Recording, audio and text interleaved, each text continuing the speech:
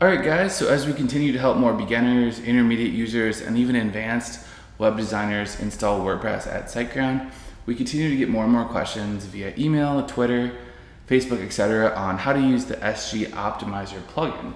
So in this video, we're going to go over the different types of speed enhancing caches that the SG Optimizer plugin gives us. So let's get started. Alright guys, so the first thing you need to know is that when you're in Site Tools, you can go to Speed and Caching, and that's where it all begins. And the idea behind most of these features is to have all of them activated. So right now we have the Nginx direct delivery activated, which is good. Dynamic cache, we can just go ahead and brush it or flush it. And Memcached, we're gonna activate from the WordPress end in a moment. So we need to go to our WordPress site, and once you're in the dashboard, you need to click on SG Optimizer.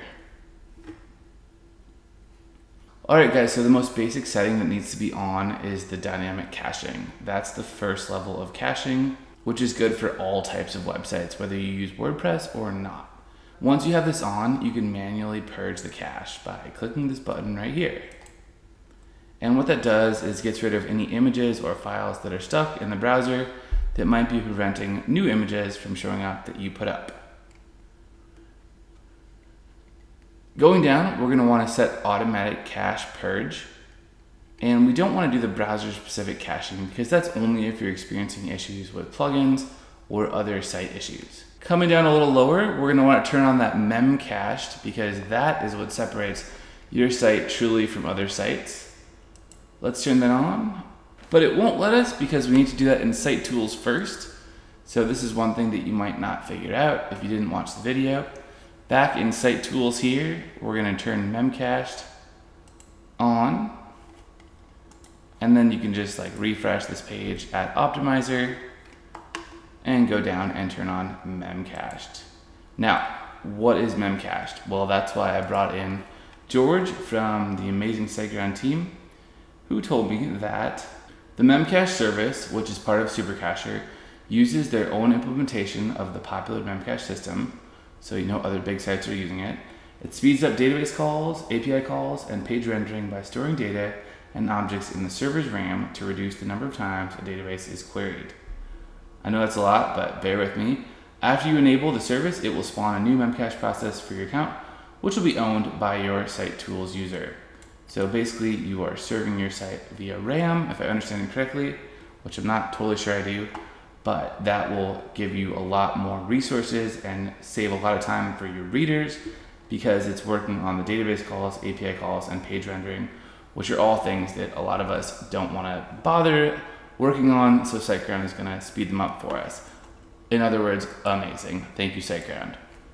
So once you've got those two Memcache things activated, I want you to go back to the SG Optimizer, and I want you to go to the front-end optimization. Now in this section, you can minify the HTML output, which is recommended. You can minify JavaScript files, which is also recommended. And you can combine the files too, which is unchecked because they're not sure if you want to do that. Minimizing them will basically just reduce their size, but combining them will change the request to the server. So they need your permission to do that. I think you should do that. But if you have plugins that are like really advanced with jQuery or JavaScript, you might not want to, but in my case, it's just a simple WordPress blog. So I'm going to do that. It's going to increase the speed of my blog, which is a coaching and freelance website right here. Pretty cool. So now that we've done that in Optimizer, we can also go to Media Optimization. And I want to tell you about lazy load media. And what I want to say is do it. Great. And then I also want to tell you about the environmental optimization and the WordPress heartbeat optimization, which George T told us about right here. He said that basically when multiple users are making changes, the WordPress heartbeat is responsible to synchronize them between the users and the server. So like if you have a multi-user site, like a blog with different users, this will synchronize those changes people make faster, hopefully without any glitches. And it's also responsible for scheduled actions on the website if you schedule posts or videos, so on and so forth. They have an official explanation, which is that WordPress Heartbeat API provides a communication protocol using AJAX calls between browser and server.